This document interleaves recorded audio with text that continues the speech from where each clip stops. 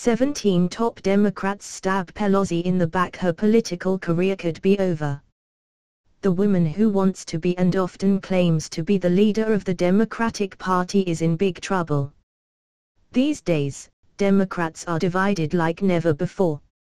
They've got young socialists like Alexandra Ocasio-Cortez on one side and permanent political class liberals like Pelosi on the other. And it just isn't working out. Sure, Nancy's good at raising millions for her party, but there are plenty of Democrats who are just sick of her. So sick of her, in fact, that they are finally taking an official stance against her. From Breitbart.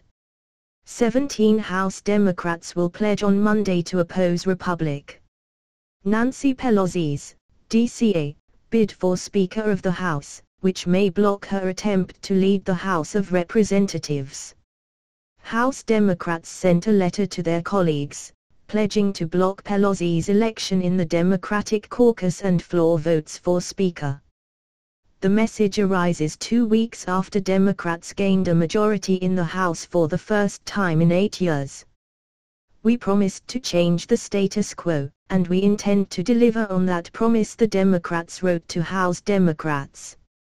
"Therefore, we are committed to voting for new leadership in both our caucus meeting and on the House floor. Pelosi can only afford to lose 14 votes if she receives no Republican support, and if these House Democrats decide stick to their guns, it's curtains for Nancy. But she may have a glimmer of hope from an unlikely ally. Believe it or not, House Republicans may end up voting for Pelosi at Trump's request. The president knows Pelosi is no match for him, and having her as House Speaker would only work in his favor.